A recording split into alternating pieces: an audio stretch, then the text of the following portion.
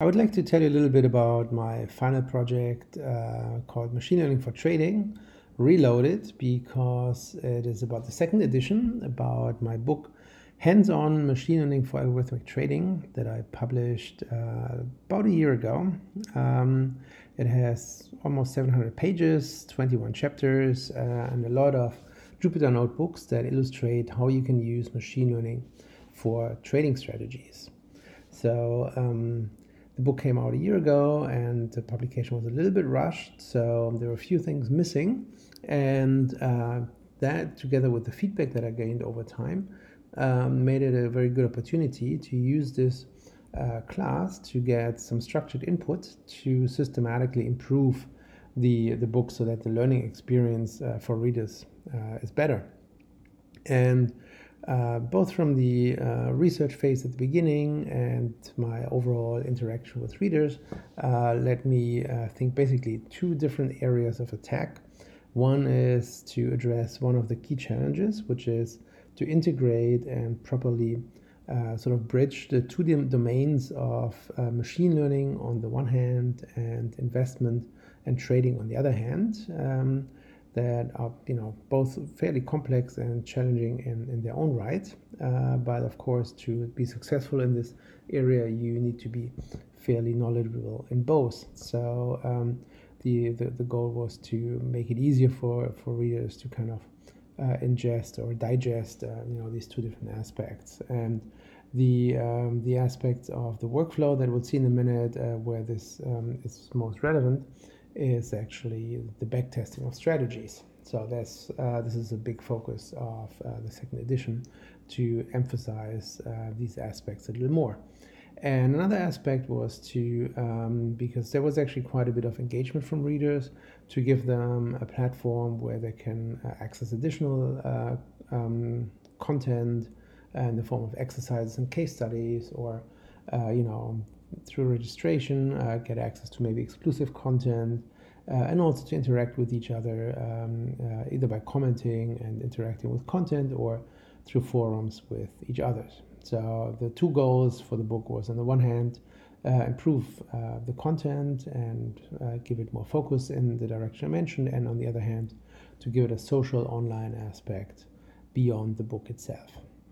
So to give you a little bit more context, here's one of the charts that I've developed for one of the new chapters that I wrote in the last few weeks that lays out the overall machine learning for trading workflow. And it's just at a high level to make clear that it covers many different aspects or has many moving parts. And it starts, of course, with different data sources and how you work with those to ensure that they really only reflect information that was available at the time when you would use the data to train a strategy or to train a machine learning model.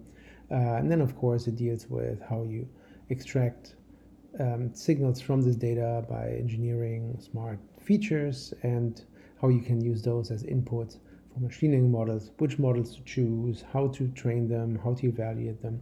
But then further down the road, how to utilize the predictions of the model to actually formulate trading logic in terms of selecting specific assets and then building a portfolio out of these different assets that seem attractive.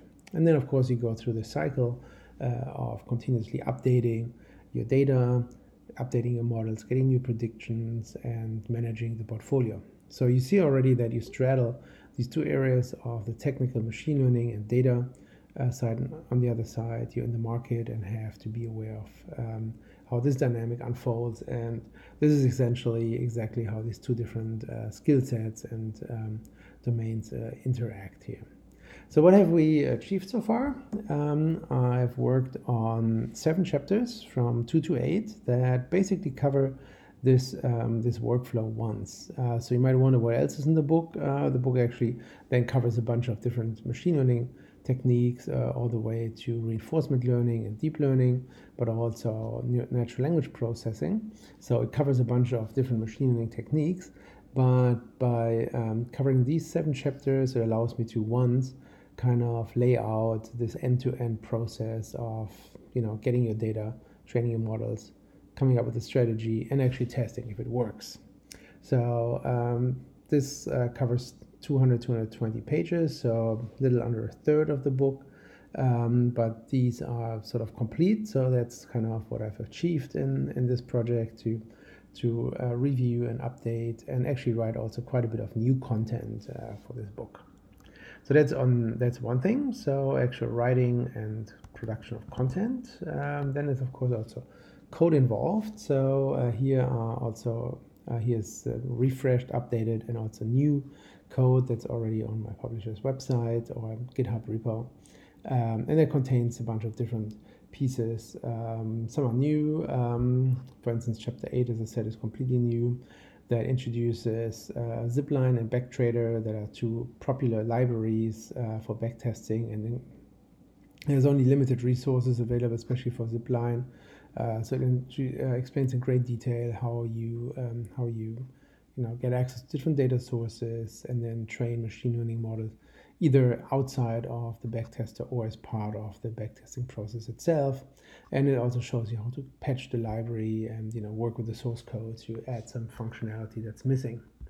So there's quite a bit of content on the code side, and then there's also something has happened on the website, and that's live at ML for trading.io, and this presents for now only the content that is available in those 7 chapters, but it illustrates where the journey hopefully will go. So right now it really just lays out kind of what's available. I can expand it table of content, and here in the end where we get to the new section, here's one link that works and that shows you some of the code examples. So right now it's just a static notebook that's displayed. The idea is to add more comments, maybe make it dynamic, and walk students through this whole process. This is one of those backtesting examples where we come up with a bunch of different factors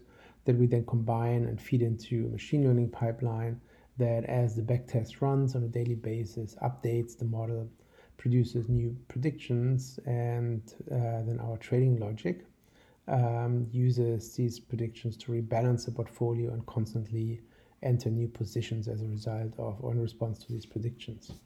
So this is kind of a pipeline that runs and trains the model, and then here we evaluate the algorithm performance. In this case, we have a strategy. The green line is the cumulative return of the strategy. So it did reasonably well for much of the period, but in the end it declines and ends up very similar to the benchmark. That happens, but so one of the things that I also integrated is a little discussion forum here. That's of course very rudimentary, but the goal is to build this out once there's more content available. So in sum, I think progress has been good, in that I was able to incorporate quite a few of the learnings from the research phase to improve the sort of instructional side of things, and generally I think came up with some interesting content. The website has not progressed as much as I might have wanted, but thinking about it today, it's also much easier probably to do this once the content is complete. So I expect to keep producing one new chapter every week until the book goes live in March, April. That's the planned publication date for the 2nd edition. And in February, March, I'll also start and enhance or enrich the website once there's enough material to start presenting this. And I think we'll still see this come to fruition as expected. So thank you very much. This is kind of where I stand, and I hope you found it informative, and thank you very much for your attention.